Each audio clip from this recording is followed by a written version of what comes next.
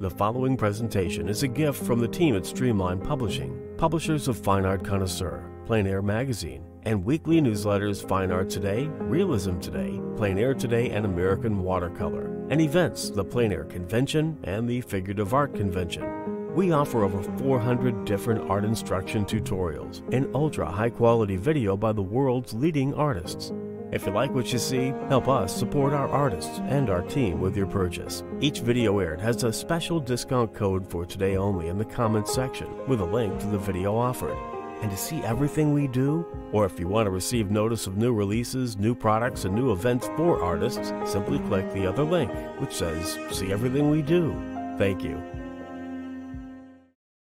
Hello, I'm Eric Rhodes, publisher of Fine Art Connoisseur and Plein Air magazines. There are a lot of brilliant artists in the world, and some of them are absolute rebels. Well, Scott W. Pryor is one of those guys. He doesn't like to do things the way that everybody else does them, and as a result, he paints incredibly well. You're going to learn how he does cityscapes in this video today.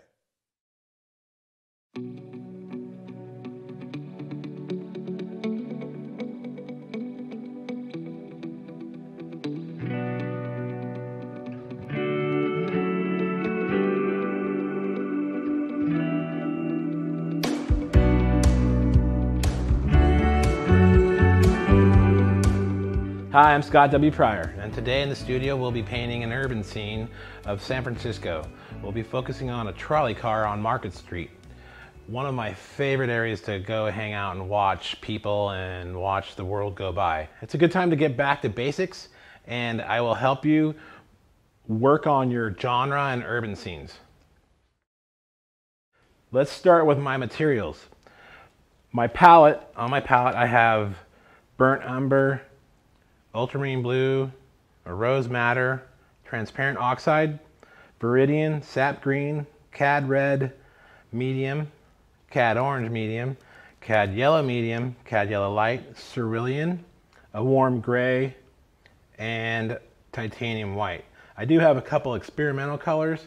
Those I'm just playing with to see how they work with this painting.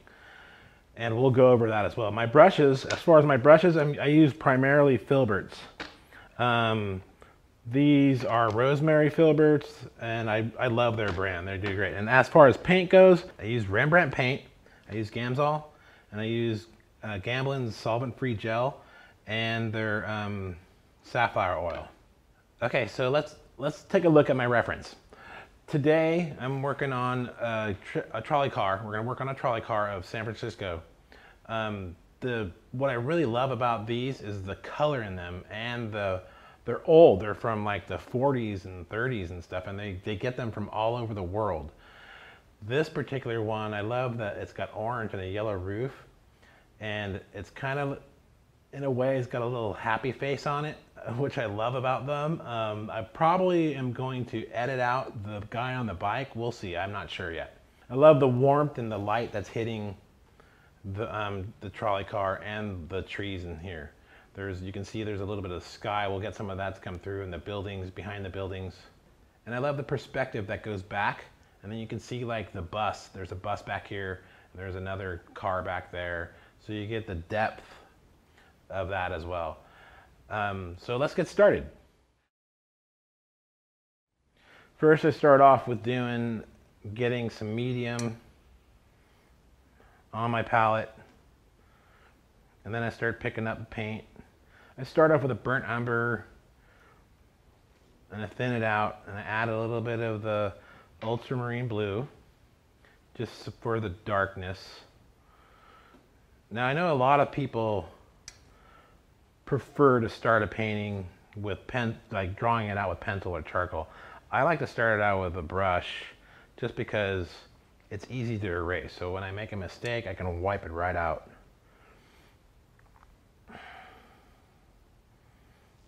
Make this a little bit thinner.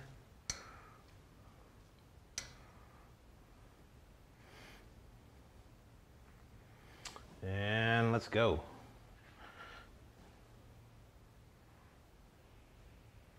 So I'm going to start with my focal point, but that can change because you know, I don't want my painting to grow too much, because sometimes when we start, it expands, and you have to be mindful of where your placement is.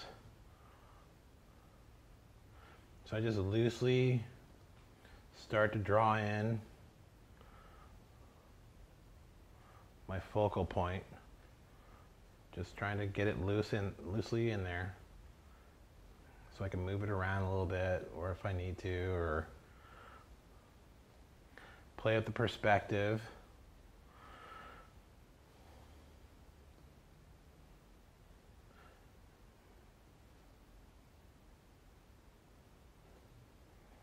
You know, look how far that curb comes out in front.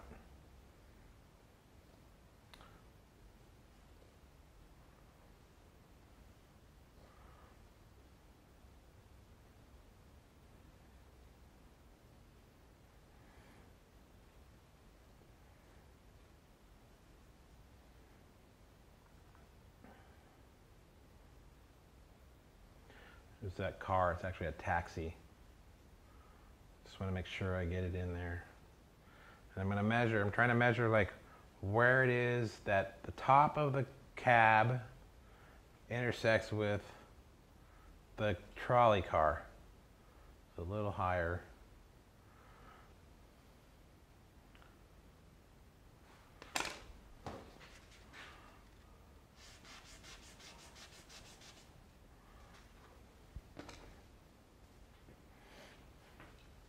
So there's a little bus back here, or little bus. They're kind of big actually. And I just want the idea is to have some things overlap. It really helps with your perspective and the depth as well.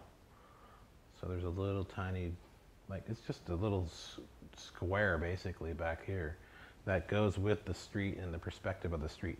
There's a line like going off of the curb.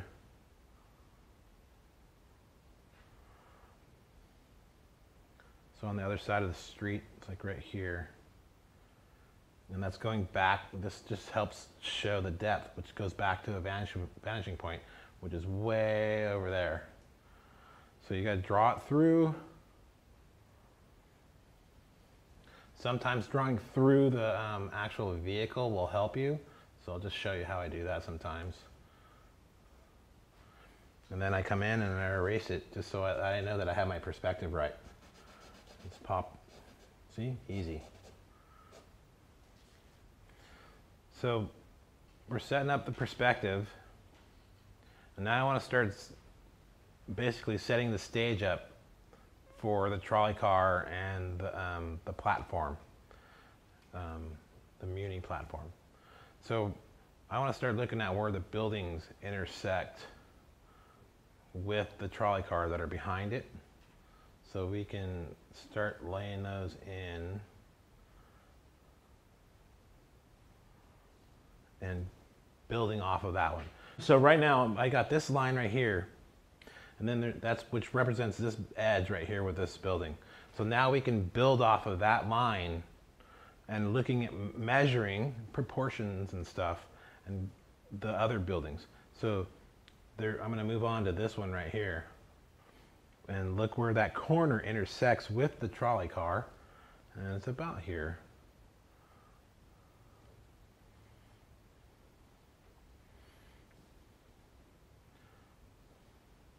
So there's perspective for that. You got to pay attention to that. This is the top. So you can see it angles back, going back to that vanishing point way back there.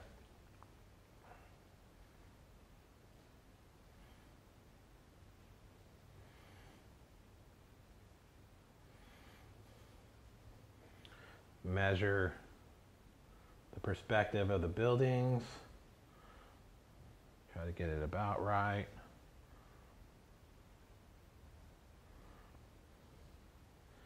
So there's two buildings right there next to each other. And now let's look where this first one, the one in the front, that just tucks right behind the trolley car, about here.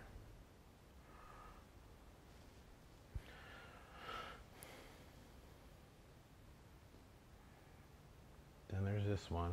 It's a little smaller, and it comes down right about there. So we move this one over a little bit.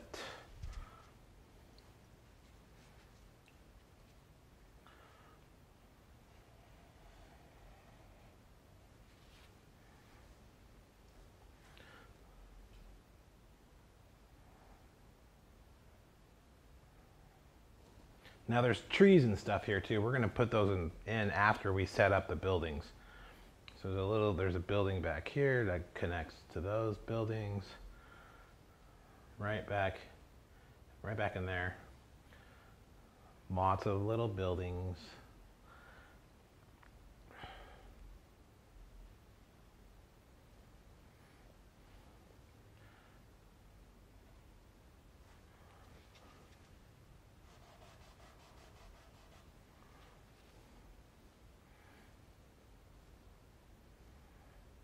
There's this one in the back behind there.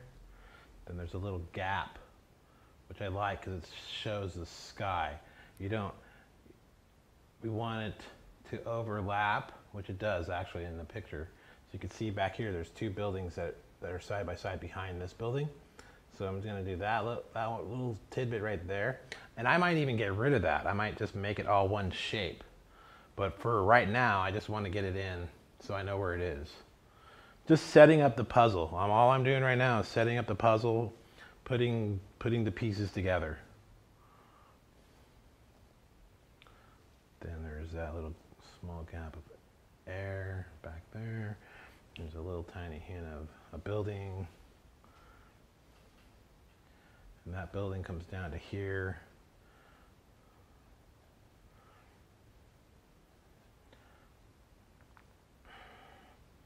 There's another building in between these two. That goes back down here. Then there's a smaller building back here. And that goes in line with that one. So that actually is a little higher. And what's fun is some of the buildings are in shadow, some are in light. So you can see like there's this one in light, and then there's one in front of it in light. So we're going to indicate those buildings. We're not going to get too detailed about what those, because the main attraction is the trolley car.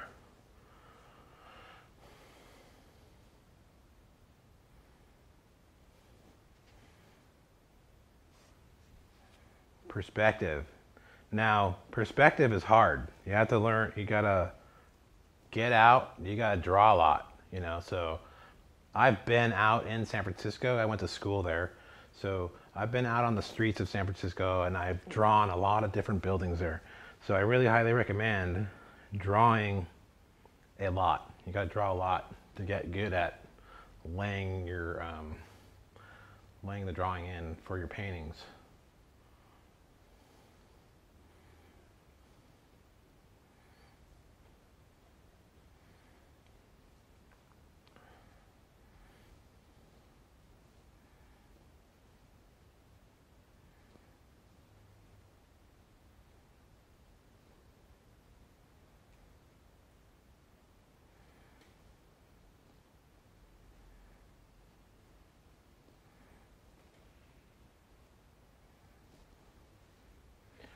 So I'm just merely indicating them right now. I'm gonna get back into putting some of the detail in this a little later. Oh, well, my car's a little bit bigger then.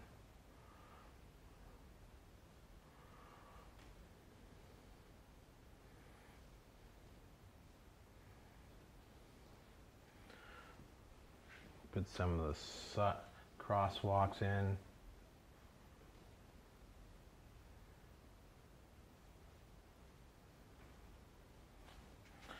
Adjust that a little bit.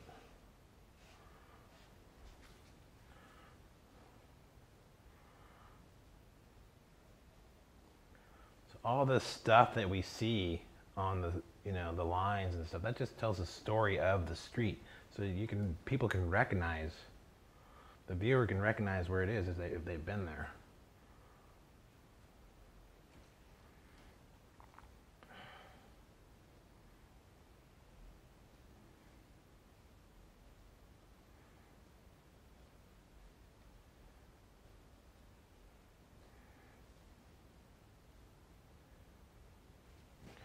See, I had to adjust the front a little bit.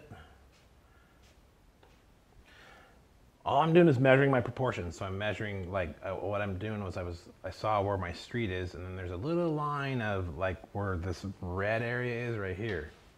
So I want to get that in, but I got to get the perspective right, which showed that my trolley car wasn't tall enough. We're about right with it now.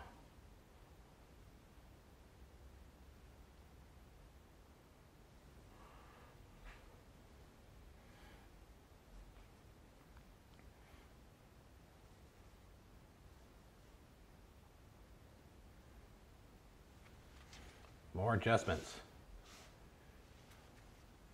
See, it's easy with paint. You just have to work thin. You can't work thick.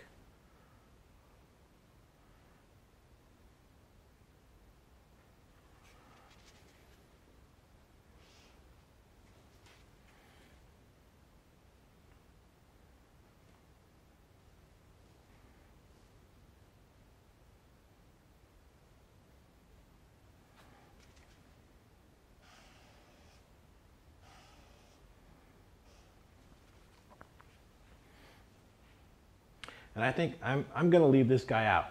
I mean, even though I really want it just to be about this and the people that are waiting to get on here, because there's a door for the trolley, and then you have people going down waiting at the little platform.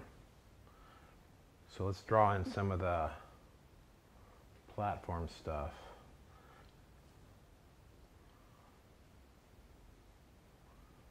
Weird little roof. Weird little roof.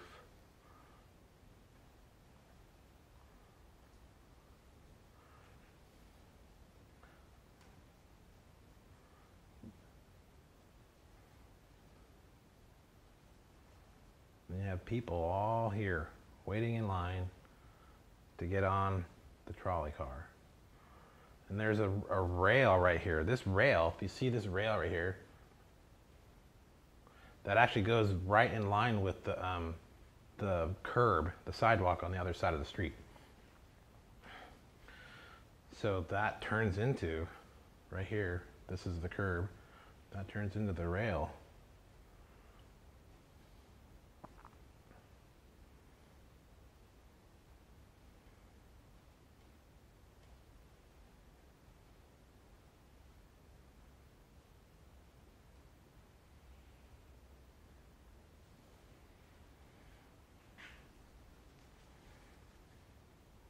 Oh, look, I messed up again. Once we get the drawing in, that's the hard part, is getting the drawing laid in. At least for me it is. But once I set it up, I'm ready to go.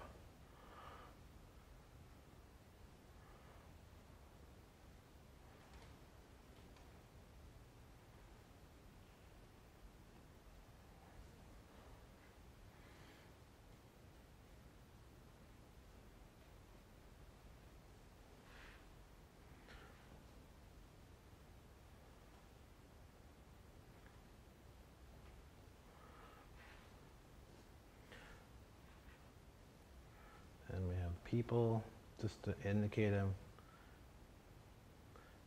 We're not going to get too detailed with them. We just want to make it look like there's people.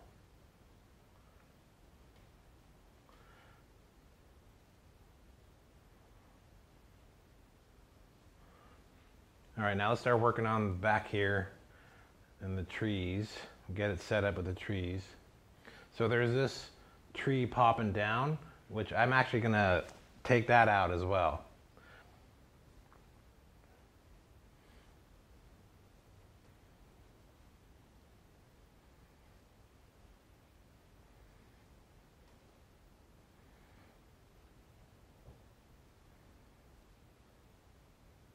I love the light hitting the trees.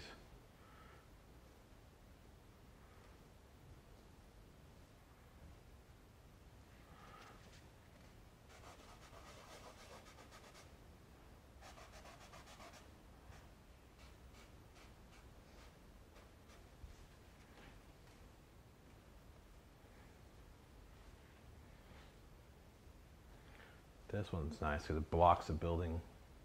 You don't have to get all, you don't have to be too literal. With the tree, you can kind of fudge a little bit. If you draw it a little off, it's okay. It's not the end of the world.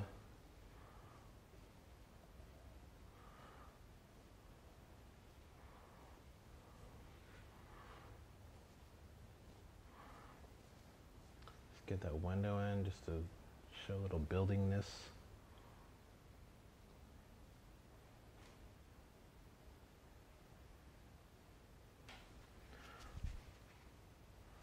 Actually, we'll go over that.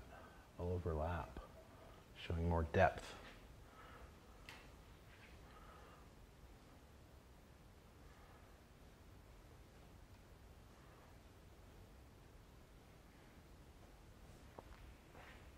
All right, looking nice. It's getting set up. There's a tree back here.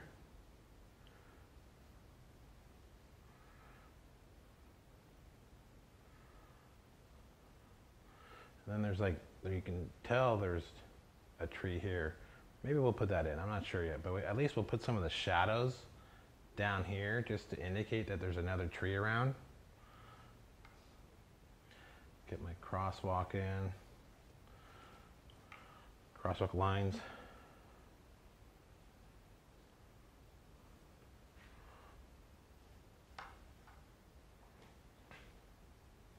So I like the angles. It reads really well. So you can, it brings your eye through it. If you look at the angles and stuff. You go back here and then you hit the trees, and the trees bring you back into the focal point, which is right here. Speaking of the focal point, let's put a little bit more stuff on here to get it going.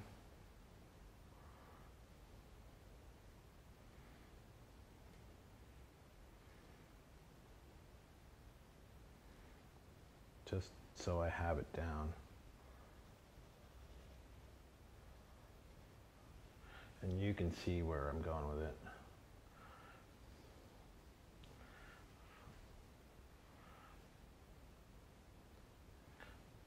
Best part wraps around. See the smiley face?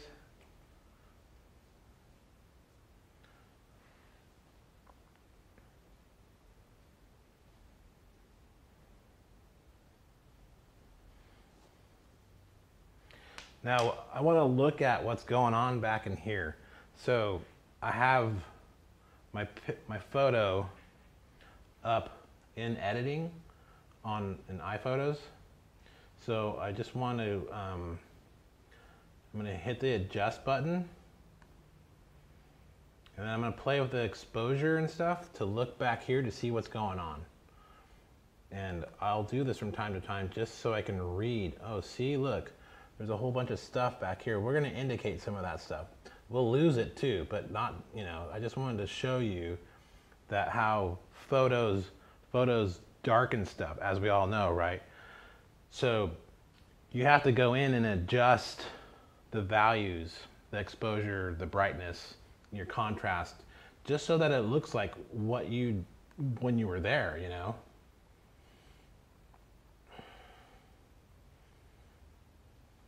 So you go dark, right? We'll put that back to normal. Let's go down to brightness, check that out. Brighten it up.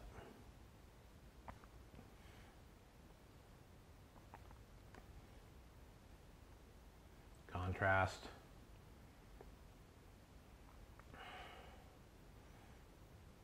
That's actually kind of how it was, right about there with the contrast when I was there. But I like the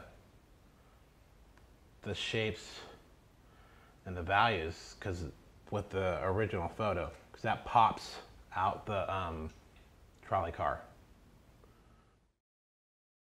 So let's get into laying in some of the darks. Just to get started. Actually, I'm going to work on my trolley car a little bit more, and then I'll get into doing the background stuff, and we'll play with those values again. I just want to make sure my drawing's okay with this.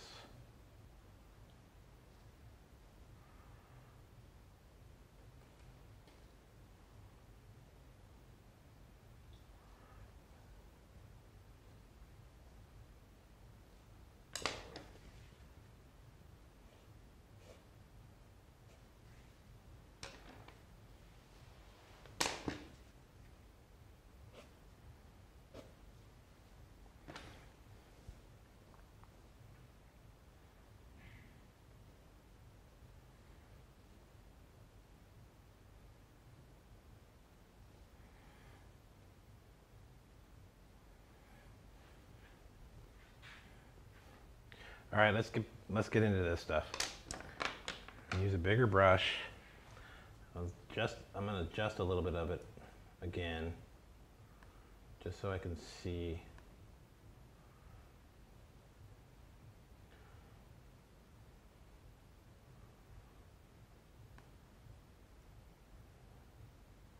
What's going on back there. And now that I've lightened it up a little bit, you can see the lines. And because the trolley cars are actually, they're electric and they run on a line, and they have this little, the thing that connects to the line, the electric line for them, which now I can see it. So, gonna have to get that in there just to show.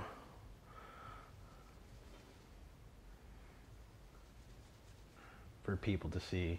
Now I'm gonna try not to, when I first start out with my darks and lightening things, I try to use color. So like you can see right here, I'm using the ultramarine blue, the rose madder, and then to lighten it up a little bit, I'm using the cerulean, just to play with that and get my values going.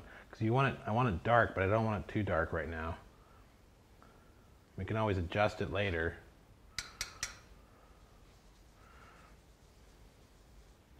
The blue, I like this blue purpley color because it'll pop the orange and yellow out, because we're going to start right back in behind it.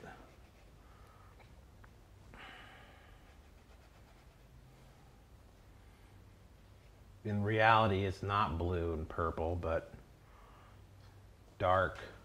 There's a little wall right there too, so we're going to make sure we get that in, because that separates. So this is right here.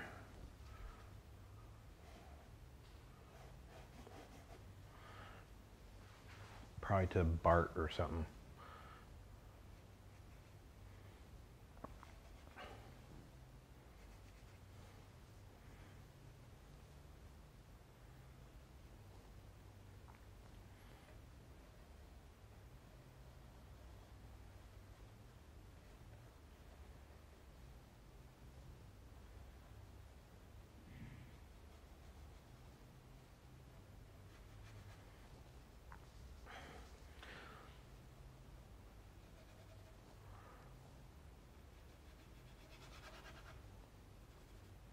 And I want to keep it thin.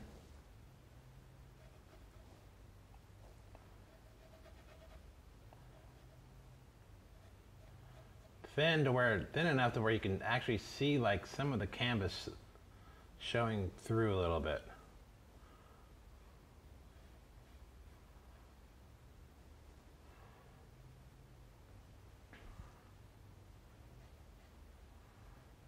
So I made this darker than this area here because it's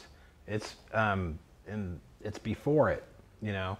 So this will recede back because there's like a little patio and all that stuff back in here where that umbrella is.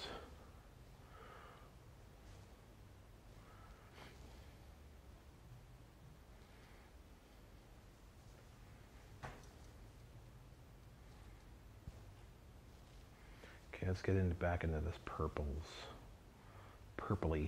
It's very purpley.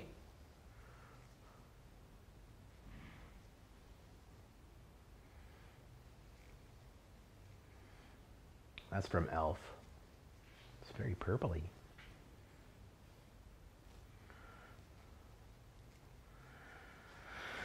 My kids and I, we watch Elf a lot, especially during the holidays. So some of those lines are in my head.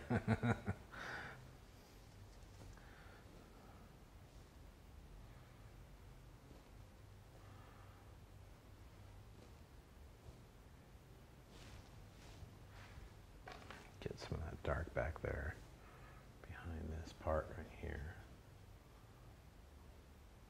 There's that wall right there.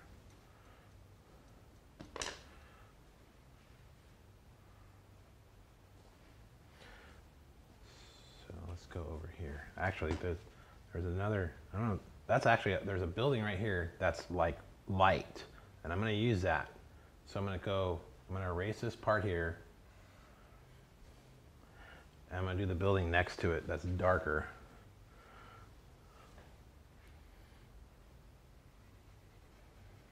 and we'll lighten and fix things as we go, because there's a whole bunch of windows on this building. So if you look at this building right here, there's all this window.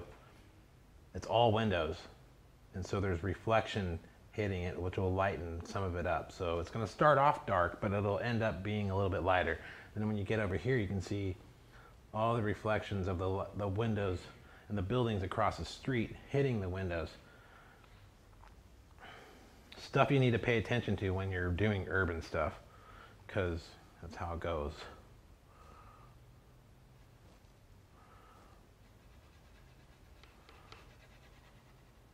So we'll just make that dark for now. And we'll come back and play with that in a little bit. Indicate, scratch in. So I use all parts of the brush. I use the tip. Here, I'll use a white brush. That way you can see what I'm doing. So I use all parts of the brush. I can use the tip, the edge. I mean, even sometimes this part, Simi will be all mad because I don't know what this part's called. But anyways, that scrapes into it a little bit and leaves happy little accidents. And I use the tip to scratch, redraw. Sometimes I leave those parts alone. So that's what I was talking about with scratch. So I can come in and scratch into it.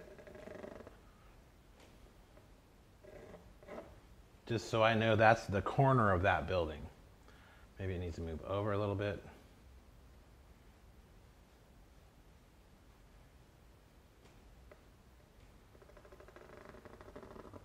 To about there. There we go.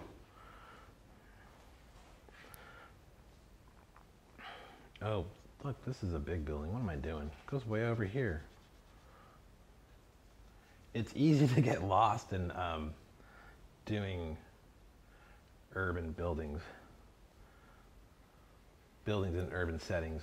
So it's easy, like I get lost all the time with my drawings and stuff. So this intersects right over to the left of the edge of the trolley car. So what I'm going to do is just erase some of this stuff so that I know to come back into it with lights because of the reflections that we were just talking about. Scrape into it.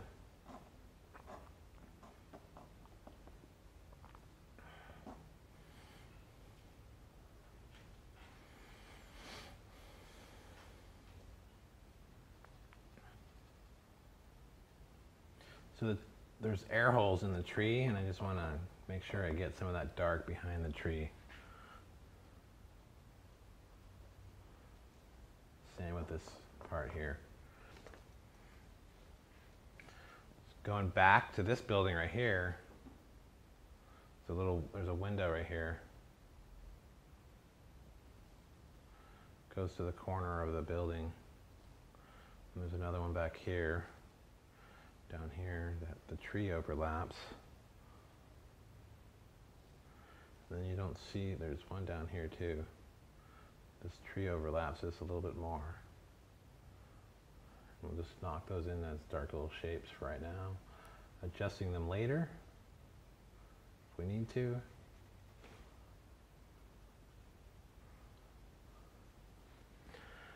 And then there's the line of the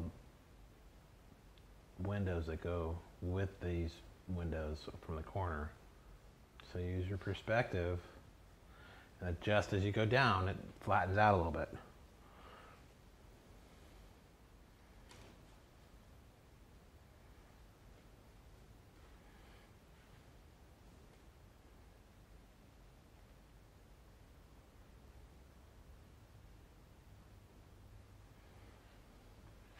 So a little tiny part of light, piece of light hitting right here. Let's raise it up a little bit higher.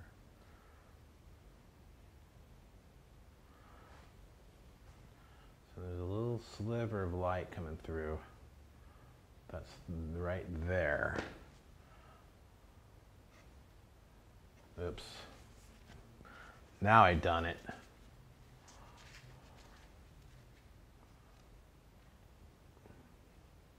Okay, I know where that is, so we'll just handle getting everything else around it. So let's make that lighter colored, so we are going to need to use a little white now.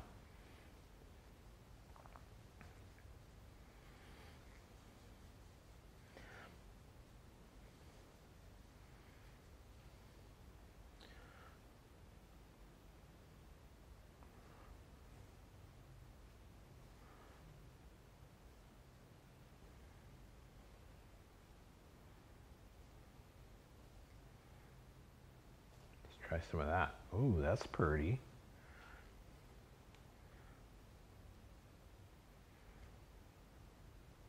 There we go. I like that.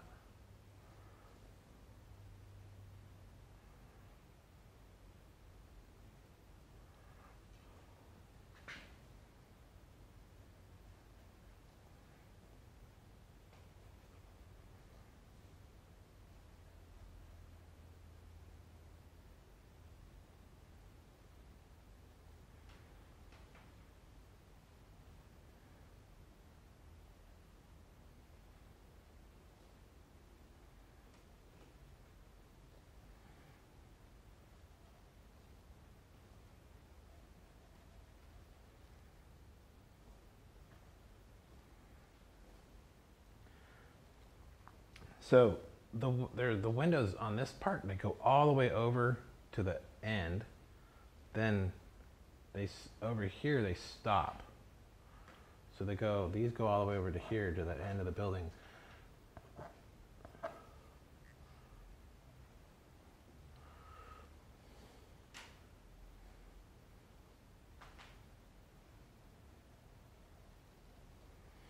Okay, now since we're working on with the lighter colors, we're gonna work on the buildings that are back here, because I have it on my brush and I'm thinking about it right now, so I just want to get it in.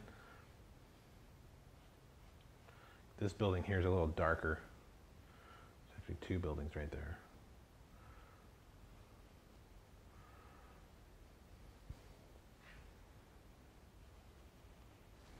I'll make this one behind it a little bluer just to separate it.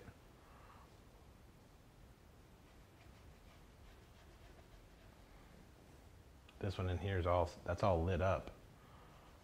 It'd be nice to do later when we get into doing lights. So right now I'm just trying to set the stage.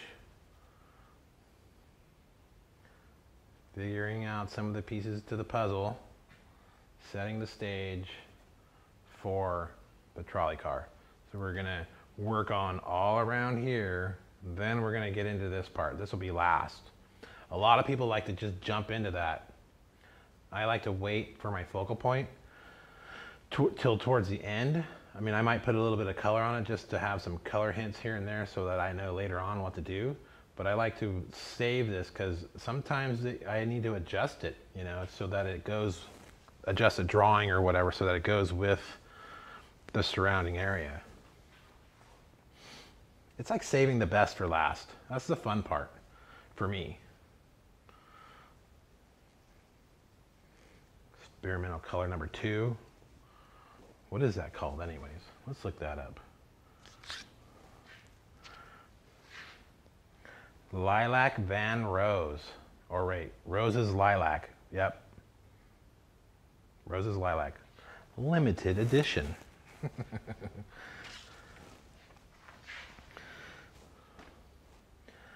Sometimes I put these out on my palette and I don't even use them.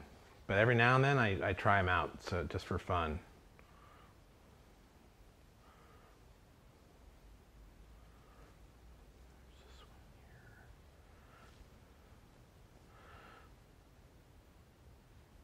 I'm just trying to separate some of the buildings.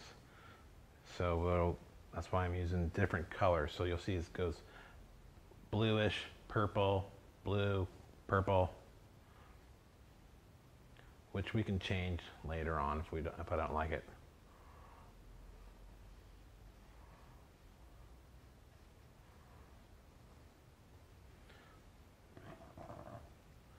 Tree comes up a little higher there.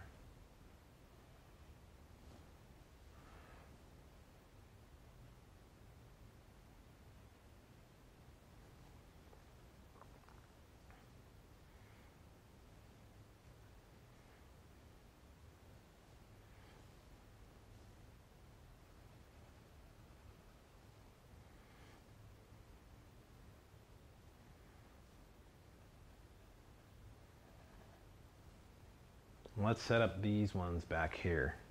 This one is a little darker. There's a little tiny hit of light right there with that. I like that. It's going to pop out.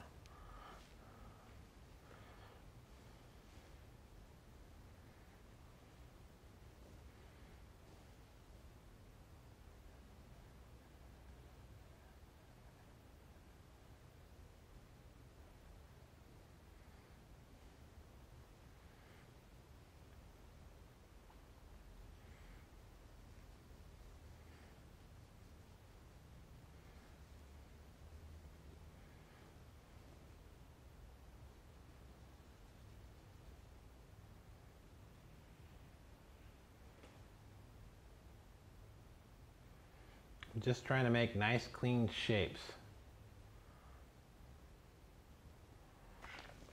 Since I have this color here, this kind of goes with this one over here on the right. Oops, not that.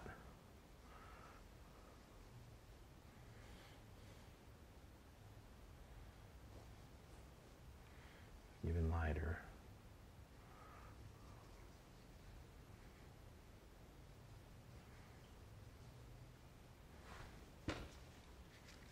Let's erase some of that so I'm not battling it.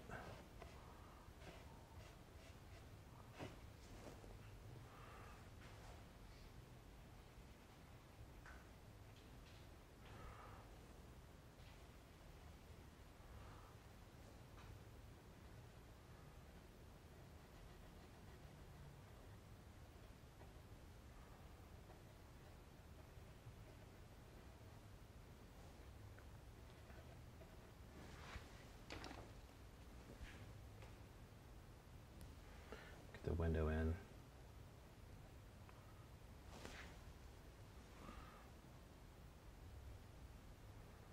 So erase it with paint.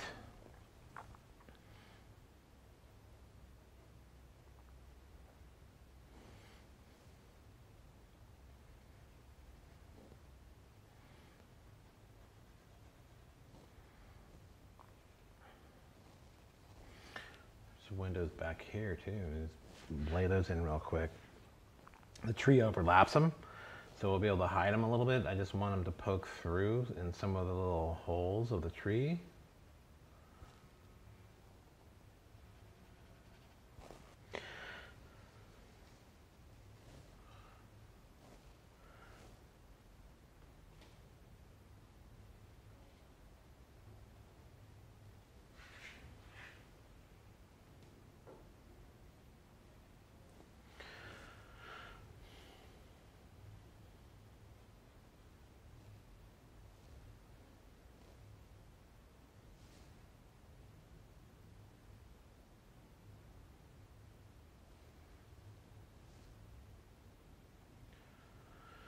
So this building here is a little lighter than I put down, but we'll adjust that in a little bit. I just want to get, I'm just trying to get all this stuff laid in, like I said earlier, to set the stage so we can start working on the foreground stuff.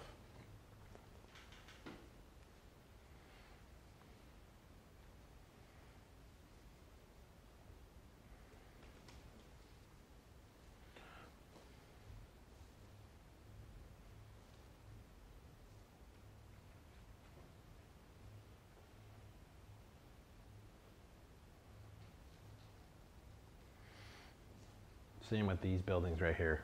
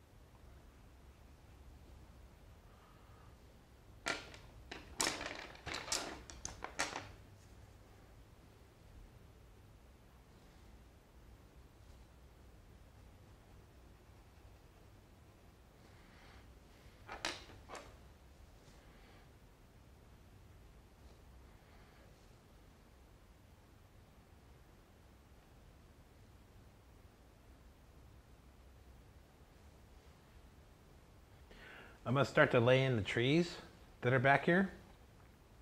I like the value that they're at right now. I'm just going to start laying in some dark colors. Like there's the darks that are in this tree back here and definitely back here. So we'll get going on those. Very similar to what I have going on with some of these buildings, but I want to separate it a little bit and probably add some more color to it. I'll just use a bigger brush I have going on right here.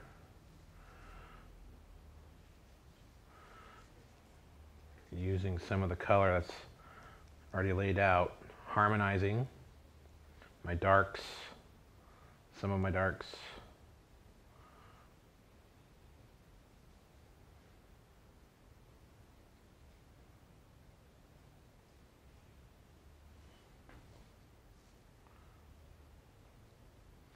And I'm just gonna lay it in, get them in, and then I'll add the light later on them. Oops, that was part of that weird roof.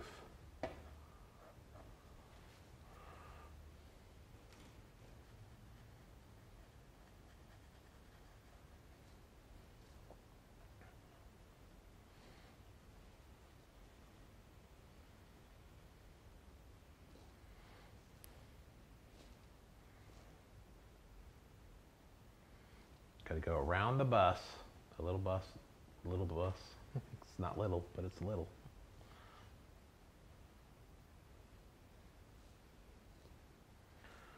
We'll get this laid in here. It's all about setting the stage up.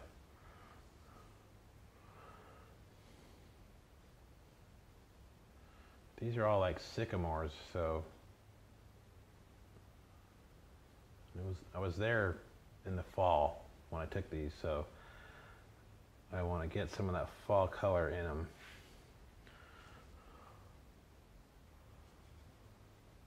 And just set a basic dark up and we'll play with it later.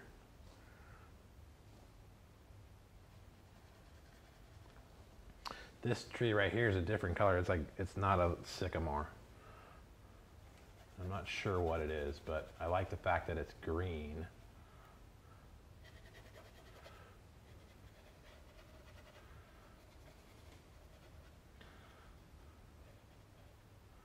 Let that window show through right there. It's just popping out a little bit.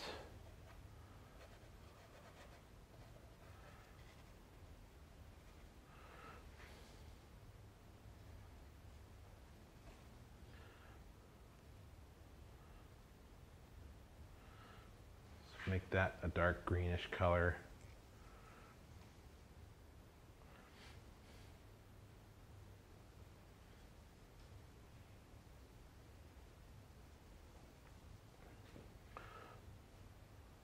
That'll work.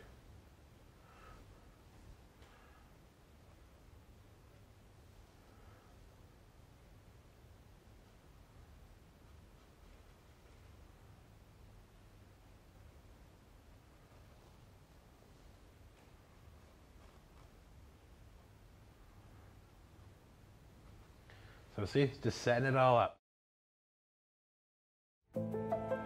Cities fascinate us. We love the energy, the colors, the sounds, and the people. Most of the world lives in cities, and cities are some of the most visited places for tourists.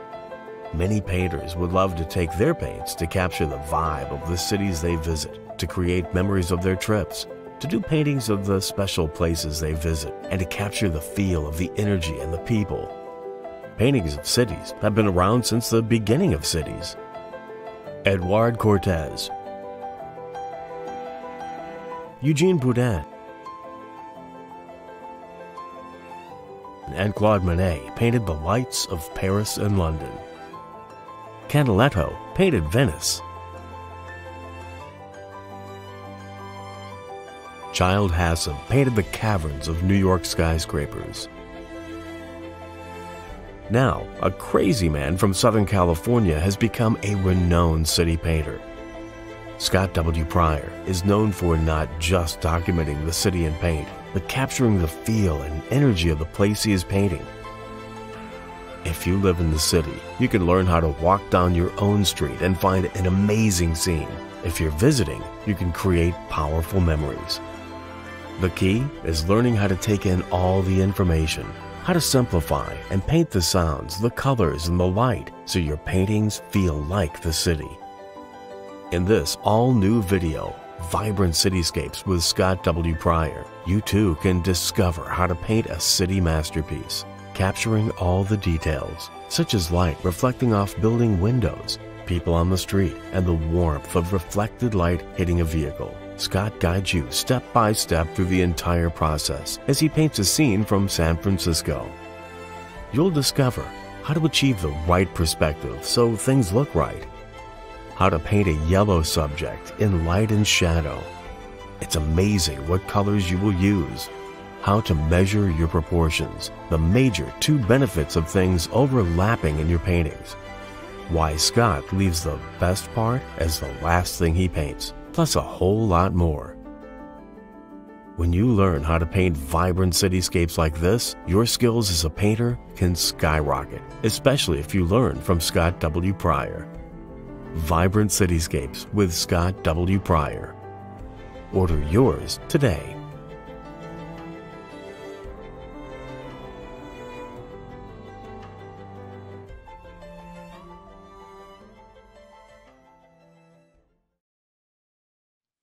Well, that was Scott W. Pryor, and the video is called Painting Vibrant Cityscapes, and you can learn more about it at lilyartvideo.com. Remember, there's a special discount code for today only in the comments section.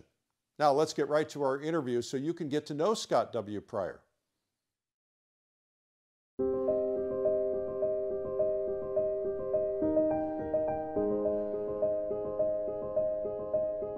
Hi, I'm Eric Rhodes, publisher of Fine Art Connoisseur, Plein Air, and Artist on Art magazines. Today we're interviewing the amazing Scott W. Pryor. Scott, welcome. Thank you. How are you? So glad you're here. Thanks for having me. Oh man, this is an honor for us. So what I'm really curious about is what makes you tick, why you paint. We're going to get into all of that. But first tell me where you live, what's home, where's home, what's your family life like? Home is in Oceanside, California, and I have 2 daughters and a beautiful wife and 2 dogs. And Oceanside is northern San Diego County, but we're near the water, so we get to live the dream. And you grew up there? I grew up actually in Costa Mesa up in Orange County. Okay. So how'd you end up in near San Diego area? The long story is basically my wife and I have lived all over California, and when I went to school, I went to the Academy of Art in San Francisco, as you know, and then we moved to LA, and then it was time to buy a house. We ended up back in Orange County, bought a house in downtown Santa Ana, rode the tidal wave of the real estate market, sold it, and then moved down to Oceanside.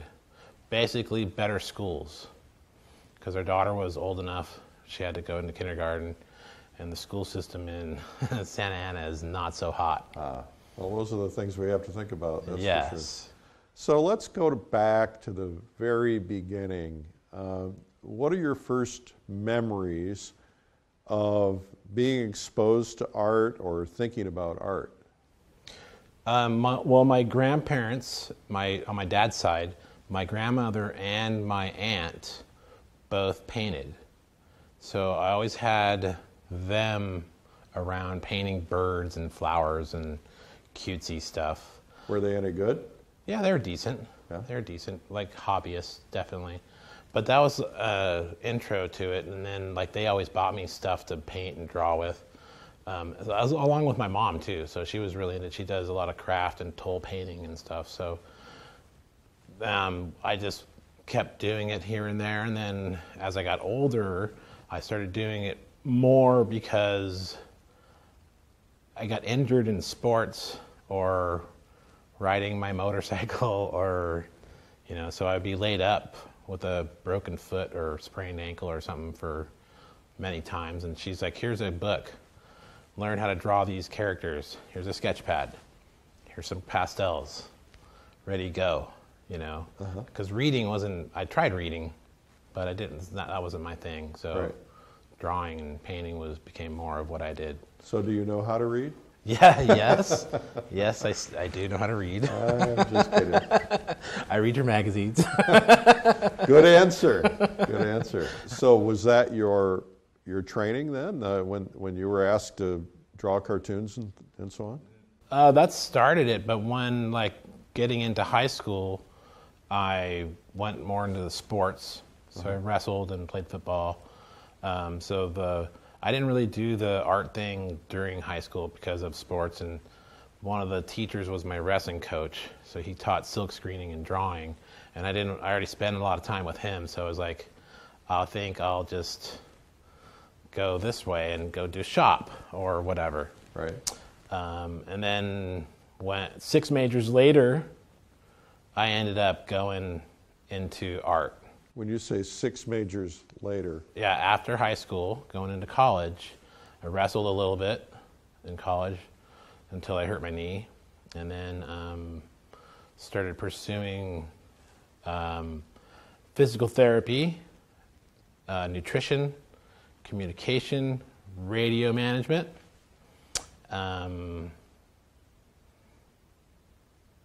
business of all things, and then was art. And I took a semester off after being let go from the San Diego State University. Because? I was having a lot of fun. Yeah, what kind of fun were you having? San Diego State fun, partying, lots. Yeah. And then my grades, of course, slipped. Yeah. So, and I didn't feel like begging. I was wasting my parents' money. So I took some time off, and my mom's like, why don't you get back into art? And I was like, oh, bing, light bulb. So I just kept going at that, and then next thing you know, I ended up going to the Academy of Art in San Francisco. So your mom knew it all along, she just had to kind of bring it back. Yes, yes. So you went to the Academy of Art in San Francisco. What year was that? I was there in 93. Yeah, like 93, and then graduated in 97. And who were some of your teachers? I had Craig Nelson, Hui Han Liu, Zhao Ming Wu, Bill Mon, Chuck Pyle, tons and tons of people that I studied with. I was fortunate that I worked with the school. So I had a job at Starbucks. There was a position in college work study open at school. I left Starbucks, started working with the director of the illustration department, back then was Melissa Marshall, and that basically was like a TA for her. Go get me coffee, get me lunch, go set this class up for so-and-so. And so because I would be done, I was able to sit in with other teachers, draw with them, and also I got exposed to who was who, and took classes from them, and made my schedule go around who was teaching. So you were really getting more education than you were supposed to by having that TA role. Yes. Don't tell Elisa Stevens that I was sitting in on classes. Elisa, send him a bill. Yeah. So, and it was great because it was like boot camp, and it was serious, all about drawing, design, painting, color, all, in 3.5 years of being there. Did you get an MFA? BFA. A BFA. Yes. All right. And then after that, what happened? Well, I was, to back up a little bit, like the year before I graduated, Disney and all those animation companies were hunting for students, and I opted to stay and be the second one in my family besides my dad to get a degree from a 4-year school. So had I left, though, I could have had a job with any one of them. Yeah. But I stayed in school to finish. That was probably a good decision. It was. It felt really good. And we had our own little bonding moment, which was nice. So then going forward, I was trying to I was an illustration major and painting minor. So I was pursuing illustration in LA. We moved down to LA like almost right after I graduated, basically because my wife had an opportunity to get a better job. Wait a minute, you got married way back then? Yeah. All Yes. right. How old were you when you got married? 23. Yeah. Yeah, that was there. Backing up, that's kind of funny because I had met my wife at a club that I bounced at, and it was So it was a trampoline club, is what you're saying? Yeah. Punk rock club. Definitely had a lot of fun there, and I met her there on a night, and then we hit it off, and I was like, I'm going to move to art school. I'm moving to San Francisco to go to art school. And she was like, well, I'm not moving with you unless we're married. And I said, cool, let's get married. And, we're 23 years into it now. So Congratulations. Yeah, thanks. So you got out of school. Got out of school, and then we moved to LA, and I was pursuing illustration jobs and showing my book around, trying to get into background painting, set design, whatever, little niche I could find. And started apprenticing with Alan Hunter at Steiniger Ad in Beverly Hills, which was very interesting. And I also learned that I didn't really like the ad industry because of the amount of hours and time that people were working. It was crazy. It's 12 to 18-hour days, sometimes no sleep. But the money was great. You just never saw your family or your friends. Right. So you moved on from that, and then what'd you do? I fell into, at that time, I was also teaching at the Palos Verdes Art Center. So I was teaching drawing and pastels. And one of my students had suggested that I go see a show that was at the Malaga Cove Library in Palos Verdes. And it was like Dan Pinkham and two other people from the California Art Club. I think Gil Dillinger was in it as well. And they're like, have you heard of the California Art Club? I'm like, no.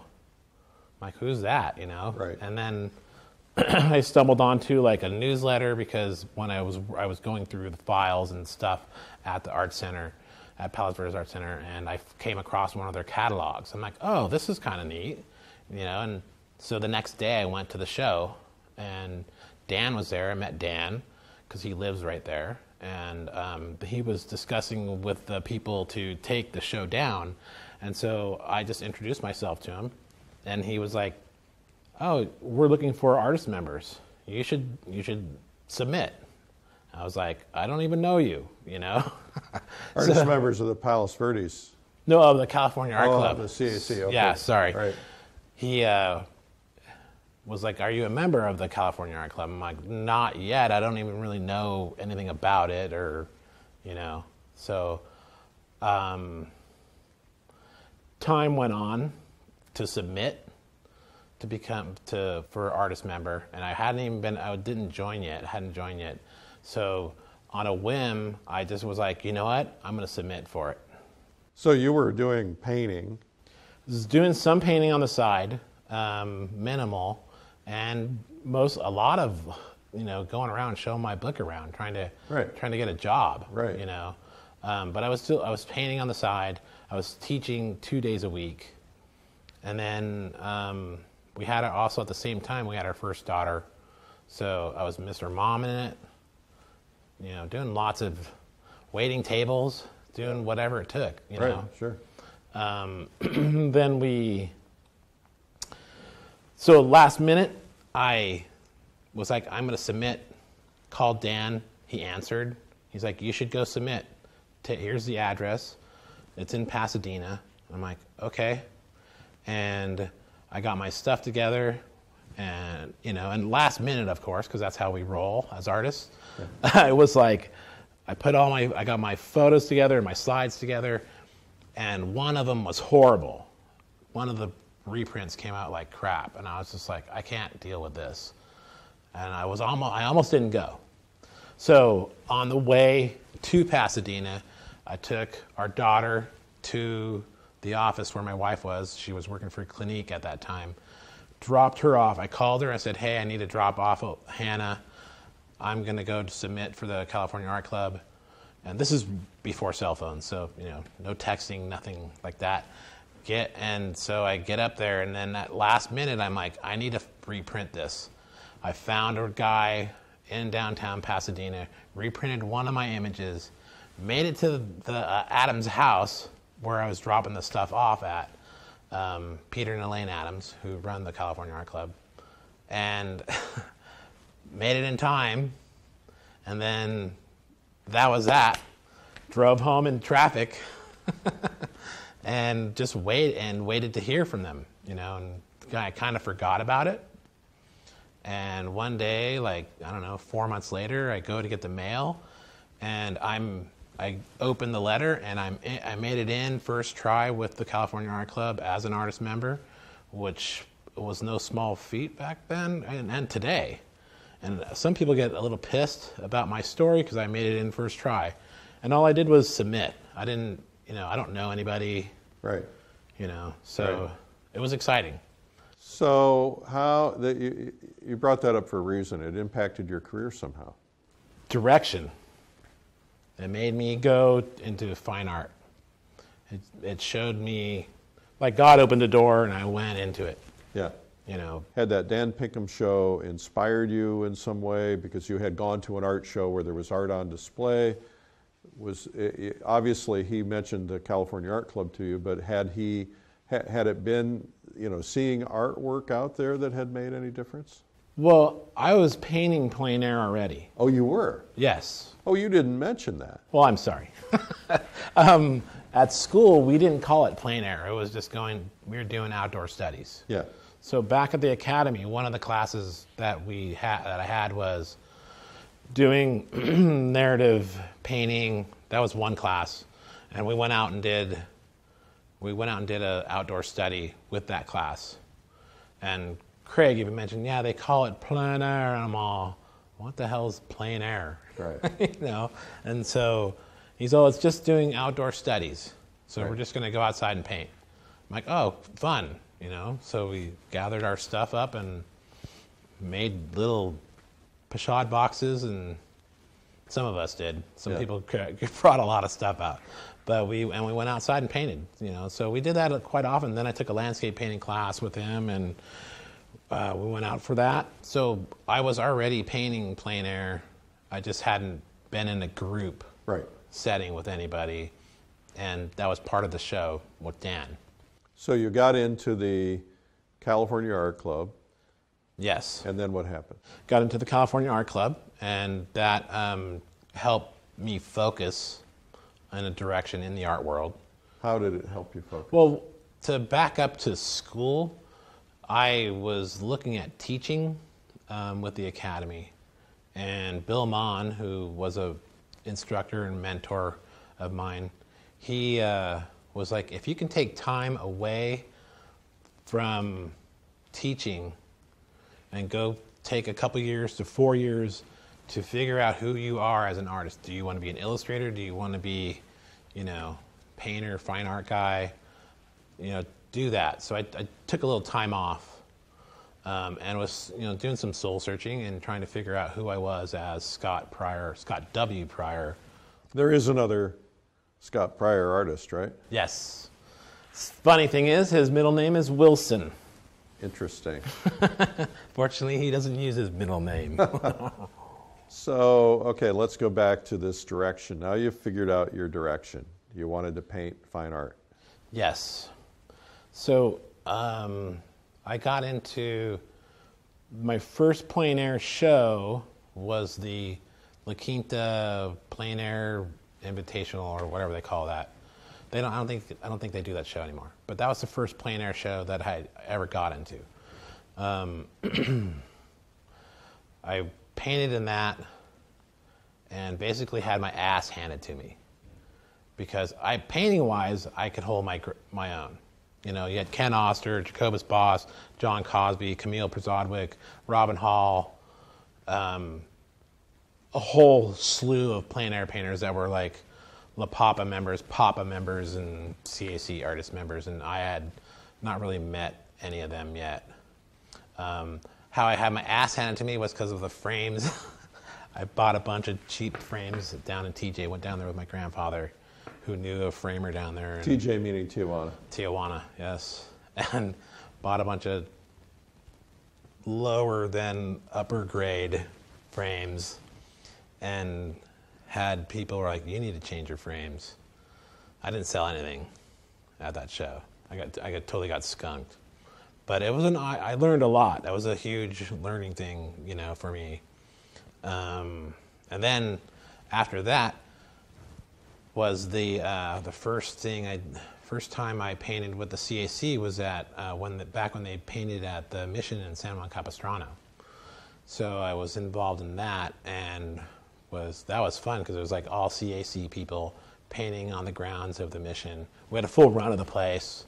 We could stay there at night, paint nocturnes, do whatever we wanted, you know, and they just let us do that. And then we had the weekend sale thing, and that's back when I met Jeremy Lipking, okay, Eric Merrill, all these guys that are in it today, you know, and we're all still friends. Some people have taken off with their careers, and some of us are still... Oh, stop. Swimming. You wouldn't be here in this interview if you were just swimming. Swimming against the grain. And the rest, as they say, is history, right? Yes, yes. Any other key points? I tried to get into the Carmel Art Festival plein air show back then, and I got denied. And I was like, well, what the hell? I know all these people in the show. How did I get denied? Because I've been around. You know, I know people. Why can't I get in? Well, you know, the jury process and stuff, and nobody knew me and in that circle. So I called, and I was like, I talked to my friend Terry Masters, who lives out in Palm Springs, and he was like, why don't you see if they'll have a waiting list? Okay, so I called, hey, do you guys have a waiting list? You're the first one on it. And then somebody pulled out, and it turned out it was Carol Cook. She pulled out of the festival, so they had a spot open, and I got to go in like last minute, 2 weeks before the show, and I went up and had a great 3 days of painting. Won an honorable mention. My painting went for triple the asking price in the live auction, so I was like, all right, this is good. And that kind of like really kick-started, like, I can do something with this, you know? So it gave you the confidence. Yes, it definitely gave me the confidence. 3 artists were the judges, so I was judged by my peers, which felt awesome to see, like, oh, wow, I'm accepted by these guys. Right. And which, I mean, in our world, that feels really good, right? You know, to have that, and it definitely builds your confidence. So I just started charging and going, you know, and as you said, the rest is history. So for the people who are watching this, let's go down a couple of rabbit holes if we can. The first rabbit hole is training and learning to paint. We have people who are watching this who are novices, maybe haven't even painted yet or just starting out. We also have people watching this who are experienced pros. But now that you know what you know, you went to art school, you did a lot of drawing as a kid, you went out into the plein air circuit. Knowing what you know now, what would you advise someone to do? Would you advise them to follow the same track? Would you do something differently? Knowing what I know now, I think for me, going to the school was the best thing for me to help build me up to be prepared. But you don't have to go to school. If you can find people, not one person, but people to study with. Why do you say not one person? That way you don't become a mini-me. Right. You want to become your own person. You Right. want to have your own voice. You don't want to become John Singer Sargent, although that would be really awesome. That would be awesome. So do you recommend doing that simultaneously, or you jump from one, learn what you can from one, then jump to another? Mix it up. Yeah. Mix it up. Act like you're in school, and maybe do 4 weeks or whatever or 4 workshops with one person, then go to another person, or rotate it, While all at the same time, though, you're doing your homework. You're working from life. You're drawing from life. You have to get as much of that in as possible to build your mileage. Drawing from life, meaning still life, meaning models, what? All the above. Everything. Still life, the chair in front of you, your mom having coffee in front of you, having models posed for you, going to the drawing labs and painting labs, portraits. Get out and study everything. Right. Always be drawing. ABD. Yes, always be drawing. And personally, if I'm not drawing, I'm looking at stuff like, how would I solve that puzzle? Because everything's a puzzle to me. How can I figure that out? And I'm drawing it out in my head where I'd start, and so I'm always seeking. So drawing is the foundation of everything. Yes. So if I say to you, look, I don't want to learn to draw, I just want to paint. I would say, okay, good luck with that. Learn to draw. Painting is drawing. You're just drawing with a brush. I probably have heard this 100 times, if not 1,000 times. I wish I could do that. I don't have any talent. I can't even draw a straight line.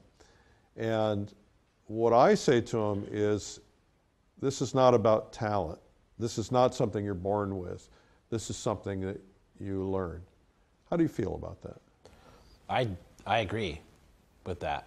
And I mean, there are some of us out in the art world that have what we call or at school we call it the Midas touch. And you can just draw and paint anything, anytime, first go, still life painting, beautiful. And then it's just like they just keep going. But to learn anything, you have to put time in, and I think, anybody if they have a desire to get into art, painting and drawing, they'll learn it. And anybody can, you just have to tap into it and try, And not give up. And not give up. I mean, it's frustrating. The hand-eye coordination thing is that's all brought on by mileage. At least for me, I wasn't one of the Midas touch kids in school. I had to work my ass off to and catch up. I went from a junior college, taking drawing and painting classes there, and I was one of the better students there. And then when I went to the academy, I had my ass handed to me. I had kids. I was studying with kids from Korea and China and Japan who had all been in art schools, since six years old, or 8 or whatever when they got pulled out of their elementary school. Right. But I learned a lot from them as well. So you learn from the students too. So I learned like how to spin charcoal in my hand. I'm like, how do you keep that tip so fine? Because we're always, getting that fine tip, shaving it, with a razor blade. And then I asked one of my friends, I'm like, how do you keep that tip so fine? And he's like, I spin it in my hand. And I was like, aha. And so I tried it, and it was awesome. I was like, it just was mind-blowing, that just that one thing, So all these years I've never heard that. We're talking about compressed round charcoal, number one, not the square ones. And yeah, when you're drawing a line, and if you spin while you're drawing, you're spinning it in your fingers, that keeps the tip nice and sharp. Huh. Do you still do that to this day? Yes. So talk to me about the importance of mentors. And when I say mentors, I'm really thinking in terms of 2 types of mentors, living and dead. Okay. All right. So you were probably inspired by people from the past. Who were they? Definitely. Mucha, because of illustration background, Alphonse Mucha was one of them. Sargent, definitely. Some of de Kooning's work, there's some like Rothko, his abstract work. I liked his stuff, but I leaned more towards the traditional guys. Plein air, I was like Wendt and Payne and those guys. I admire their work, but I just saw too many people copying their style, so I just try to stay away from that. But definitely Sargent and Sorolla, I would say, were the two big ones for me. Living artists, Ert Silverman was one of them, is still one of them. You mentioned Max Ginsberg earlier, maybe last night or whatever, but he was like, we had heard about him through school and the academics, and Everett Raymond Kinsler for his portrait work. I can keep going. There's a lot of them, today. And back when Bill Mon suggested to me that I take some time off, he also suggested not looking at books. So that he's all, don't look at books and don't watch videos. Sorry. Don't pay attention to that advice. Don't listen. Bad to me. advice. Don't Very bad advice. Don't listen to me. And so I wasn't really watching videos anyways, but it was like the book thing. We all like to collect books and look, and drool over who's doing or what this guy did. Right. So I put my books away and just tried to study as much as I could from life, or pulling stuff out of my head, drawing in my sketchbook, trying to get things down. And that helped me a lot to get my own voice. Well, that's difficult. That's one of the most common questions that I get is, how do I get my own voice? Because there are a lot of copycats out there, a lot of people who will study under someone, watch a video, look at a book, etc. And those are all important if you keep one thing in mind, and that is that you're learning what they've learned, but you're not trying to be them. Yes. Right. So how do you get your own voice, and how do you know when you have it? That's a good question. I think it was just by trial and error, really, like experimenting. I don't know, in some ways I'm still developing who I am as a painter, because I experiment with while I'm painting in the studio or outside, like thin washes to thicker, painting thicker, just letting stuff happen, and sometimes it's an accident, Happy accidents. Yeah, exactly. Right. And it's hard to figure that out. It's not the easiest thing to do. You just have to have the confidence in yourself that what you're doing is working in a way. And I think having your peers help you, sometimes that helps, because their help is by going, that's a great painting, or that's an awesome drawing, it's a really good question. One of the things that often would happen to me is that I'd be painting with a group of people, and I'd take a break and I'd wonder, and I'd look at what other people were doing, and I'd see how they handled a particular piece in the scene, and then I'd go back and I'd start changing mine. And I finally got to the point where I said, you know what, I can't go look, because I don't want to be influenced by what they're doing. And secondly, I can't care what they think. I've just got to think about what I'm doing and do it for me. Because if you do it, if you care too much about what other people think, then you're going to be constantly adjusting to that and trying to chase that. You think that's? I agree. There's like one instant, like I was out painting with the California Art Club, and it was kind of sunset time, and I remember seeing Michael Situ, and I was like, what did you use for your sunset color? And he explained to me, and he mixed it on his palette. And I was like, oh, thank you. because I was having issues with that. And then I went back and adjusted my color on my painting, not looking at his style or anything, but just the color.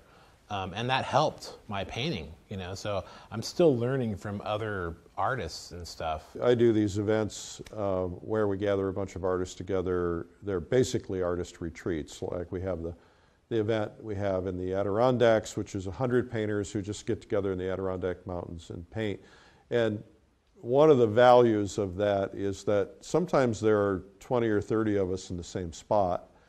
And in spite of the danger of, changing everything, when you do go around and you look at what everybody else is doing, you do see the possibilities. The key is not allow it to affect you necessarily at that moment in time, although sometimes you'll see something really good you have to do. But to see how 20 people interpret the same scene, or we bring all our paintings in at night, we call it the catch for the day, right? And we bring them all in at night and we look at everybody's paintings. And then you see how different people have approached it, how they've approached it with knives or with brushes or with colors or, compositions that are completely different. And it's a big learning experience. Yeah. Yep. But like to back up, you were saying like to not be influenced by I totally agree with that. Like it's really hard to not be influenced by people though, and to look at other people's stuff. You can't, like you're saying, you can't care about what other people think. You have to drive forward with what you're doing. But you can still be influenced, but you can't let that overstate your style, or you have to be your own person. Well, the foundation of what you've painted, let's say you've painted for a couple of hours and you're going in a particular direction, and then you go off and you see somebody else had a completely different composition, and then you go in and you try to work it into yours, it screws it up. You can want to remember it for later. Yes. But now a lot of people that I know like yourself are constantly in a learning mode, attending other people's workshops or getting out and specifically painting with somebody who does something that you want to learn how to do. Yeah. Now, do you do that kind of thing? I was invited to a weekend with the Masters, kind of a workshop thing in San Diego through some other I forget who the magazine was. They're out of business. Yeah. Oh, yeah. Them. They are. So I had a free pass. They invited me to come, and I sat in with David Casson for a day, learning how he, trying to refine my portraiture, because I was trying to get back into painting portraits after a few years of not doing them. And then the next day I took a workshop with Dan Gerhardt's, and two totally different approaches, but I got a lot out of it, and I got to see them work and how they work. That's my big thing. Like painting with them is fun, You've been to the plein air convention. Yes. Tell me about that experience. Tell our audience about that experience from your perspective. It was rather awesome to have our tribe together in that mass with that many people, because we're all in our own little world. Sometimes we get to go paint with friends, one or two, or that's in how I do it. Or like I used to do the plein air, a lot of the different shows throughout the country, and we'd have 3 or 4 of us would meet up and paint. So it's fun, and the convention itself was like painting with your friends overload. So it was like super fun to be able to get together with a large amount of people, make new friends, see old friends, and talk about what we do, talk shop. My wife's tired of talking shop with me. My kids are like, Dad, come on. So it was really fun. Scott, you are selling your work how? Mostly nowadays direct, but I'm still in 2 galleries, one back east, and Helena Fox, and American Legacy Galleries in Pasadena, LA area. Great galleries. Great galleries. Well, it's not easy to get into either one of those, so that's a testament to the quality of your work. Thank you. Yeah, no, and in fact, both of which, when they asked me, I was already in other galleries. So at one point I was in like, I don't know, 6 or 7 galleries, and it was hard to keep up. Yeah. So when because galleries change, as we know, and like I was in one, for example, I was in one in Vail, and when I first was in there, the first 2 years, I mean, within the first 3 months of being in the gallery, they sold like 33 paintings. And I was like, wow, this is awesome. And then their clientele changed because the economy changed here. Their clientele, they were getting more South American clients coming up and spending time in Vail. So they changed their whole gallery to mostly a contemporary style gallery and asked me to leave because they stopped selling my paintings, which is fine because I was selling in other markets, and so I've just thinned the herd out a little bit so that I can be in 2 higher end galleries. So back when the topic came up again, hey, do you want to be with us? I was like, yes, because I'm like moving things around, changing some things up, and like you said, they're hard to get into.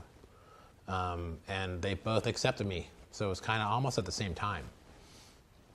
And it's been good. So what is it that you haven't painted yet that maybe you have this dream of the ultimate painting you want to do? Maybe it has to do with size, maybe it has to do with place. Is there some dream in the back of your head that you're kind of noodling and trying to figure out how you're going to get it done, and what is it?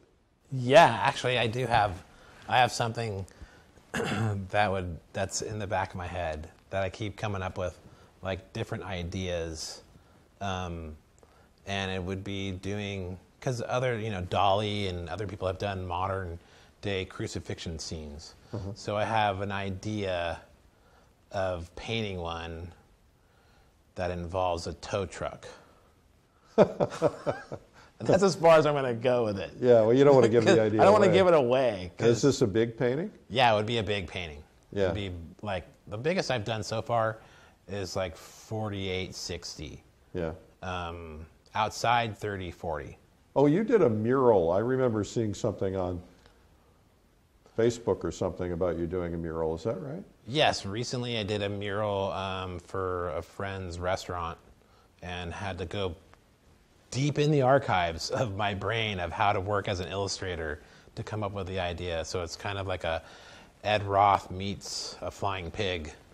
So what do you paint with when you do a mural, because it's got to stand up to the weather? Yeah, I used acrylics basically through Royal Talons, use their brand, because it bonds with the cement and the stucco. How do you find that stuff out? Through the people that work for the company. Duh. Normally we just use house paint, and I've done some murals with friends and where I live and helped out here and there a little bit, and this one was all me on my own. And I was talking to Kyle from Royal Talons, and he's like, let me send you some paint and you can use it. So I said, sure, that sounds great. And it came out great. It was really fun to do. It took me longer than I thought. Yeah. Because I thought 3 days would be good, and then 6 days into it, I was done. Well, that's 6 days is pretty big. How big was the mural? It's like a 10 by 13 foot wall. Wow, that's huge. So that'd take a lot more time for most people. Yeah, it was projectors. Got to use projectors. Now, do you use projectors when you're normally working in the studio? No. Sometimes I have, just to speed up the process, but for the most part, no. But in the mural, you came up with an image, you drew it out, projected it on the wall, sketched it? I did not project it. Oh, you did not? No. Oh. I have the owner of the restaurant. They own another restaurant in Oceanside, and so I'm going to do a mural on that wall, and I'm going to basically use a projector just to speed the drawing part up this next time around. So you'll draw it out on a sheet of paper or something, and then you'll photograph that, project that? Yes. Okay, so you're still drawing it? Yes. You know, we're really excited that you've been in here today. It's been fun learning about you. Is there anything else that maybe people will never find out about you that this is the opportunity to reveal? You're a bit of a rebel. I'm a bit of a rebel. You're actually more than a bit of a rebel. You want to talk about that? It's pretty, I don't know how, it just has to do with how I was, not how, some of it has to do with how I was raised. Yeah. You know, and there have been times that have been, I mean, I grew up as a middle-class kid in Costa Mesa, but there's times where, like, I got into the music scene of the punk rock and stuff like that, which most people know that. I'm pretty open about all of stuff I do. But I definitely go against the grain. Yeah. And am known for speaking my mind and have put my foot in my mouth more than once or twice or 5 times because of that. And I've learned from that. Don't speak your mind too much. You'll make people upset. Well, you know, it's interesting because you and I first met probably 15, 16 years ago. Yes. And you were a bit of a jerk at that time. But you and I spent a week together in Cuba when we did our historic Cuba painting trip before it was open to the Americas.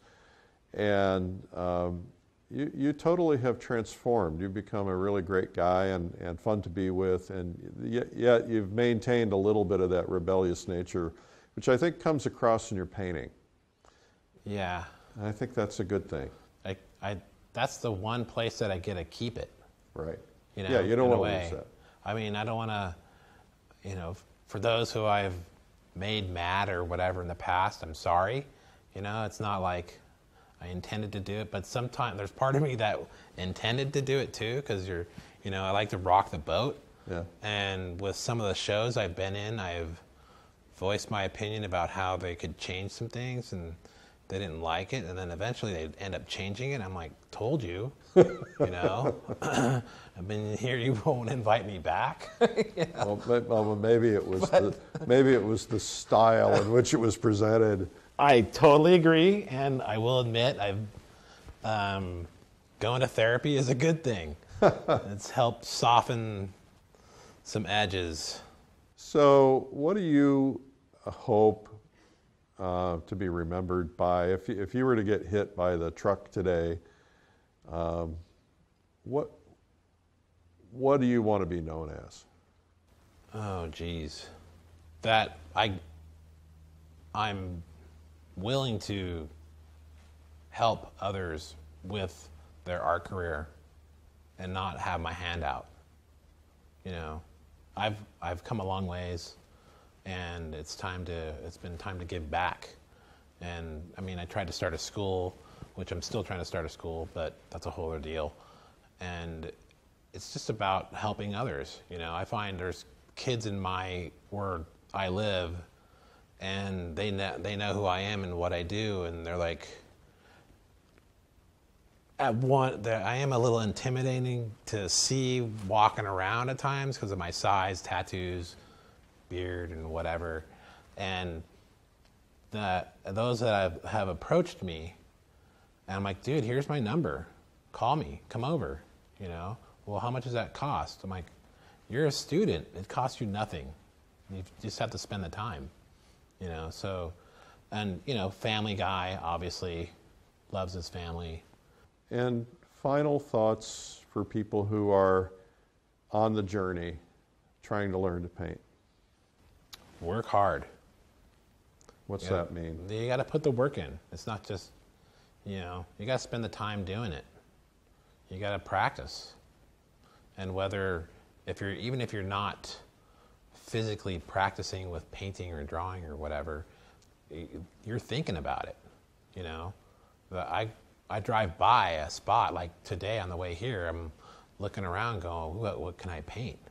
You know, ooh, that's cool. I got to go check that area out. You know, so I'm always trying to learn something and So like the best thing, another thing is to be open and learn from all your experiences. You know, like when we went to Cuba, that was awesome because, I mean, not to go back to politics in the art world and stuff, but I was kind of down, and that trip came around and it just gave me a kick in the ass. So it made me get back out and do stuff, you know, and be with friends and, you know, get out there and paint. So and think about stuff and be exposed to new things to get the inspiration going. So that way you're constantly recharging your inner artist. Well, this has been awesome. Thank you so much. Thank you. It's been an honor. Well, that was Scott W. Pryor, painting vibrant cityscapes, and you can learn more about it at lilyartvideo.com. Remember, there's a special discount code in the comments section. Look for it there so that you can get a special discount on the full video. Thank you for watching. Cities fascinate us. We love the energy, the colors, the sounds, and the people. Most of the world lives in cities, and cities are some of the most visited places for tourists. Many painters would love to take their paints to capture the vibe of the cities they visit, to create memories of their trips, to do paintings of the special places they visit, and to capture the feel of the energy and the people. Paintings of cities have been around since the beginning of cities. Edouard Cortés, Eugene Boudin, and Claude Monet painted the lights of Paris and London. Canaletto painted Venice. Childe Hassam painted the caverns of New York skyscrapers. Now, a crazy man from Southern California has become a renowned city painter. Scott W. Pryor is known for not just documenting the city in paint, but capturing the feel and energy of the place he is painting. If you live in the city, you can learn how to walk down your own street and find an amazing scene. If you're visiting, you can create powerful memories. The key is learning how to take in all the information, how to simplify and paint the sounds, the colors, and the light so your paintings feel like the city. In this all-new video, Vibrant Cityscapes with Scott W. Pryor, you too can discover how to paint a city masterpiece, capturing all the details, such as light reflecting off building windows, people on the street, and the warmth of reflected light hitting a vehicle. Scott guides you step by step through the entire process as he paints a scene from San Francisco. You'll discover how to achieve the right perspective so things look right, how to paint a yellow subject in light and shadow. It's amazing what colors you will use, how to measure your proportions, the major two benefits of things overlapping in your paintings, why Scott leaves the best part as the last thing he paints, plus a whole lot more. When you learn how to paint vibrant cityscapes like this, your skills as a painter can skyrocket, especially if you learn from Scott W. Pryor. Vibrant Cityscapes with Scott W. Pryor. Order yours today.